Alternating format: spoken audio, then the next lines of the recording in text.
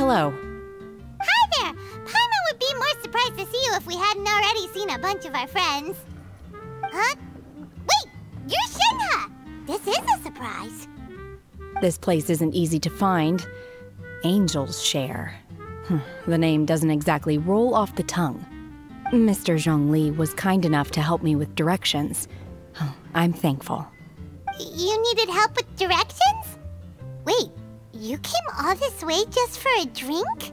That's right. Because we're friends. Here's the menu. Boreal Watch. Boreal? As in a cold climate. Well, Boreal Watch here probably is referring to the Wolf of the North. So, yeah, you could say it's cold. Caramel pine cone. How could that be a drink? Oh, Paimon's tried that one. It's actually caramel-flavored coffee. Pine cone just refers to the color. Huh? These names are confusing. I can't make sense of any of these. I'll leave it up to you. As long as it's something that tastes like genshin or violet grass. Those medicinal herbs don't grow around here. If you want something bitter, then it has to be coffee. Fine. That's a good idea. You've practiced the adepti arts long enough. It's time for something new. Let's make Shenhe a snow-covered kiss. It sounds like a perfect fit for her.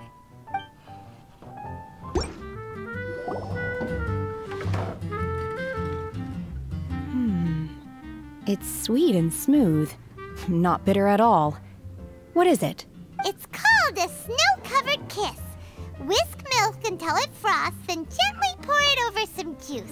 It looks like it's covered by a layer of snow. Don't ask why it's called a kiss, though. Paimon doesn't get it either. It's probably just a gimmick to get it to sell better.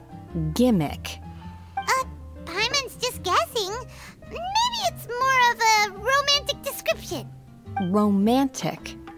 It's hard to explain. Stop making Paimon come up with things. That's right.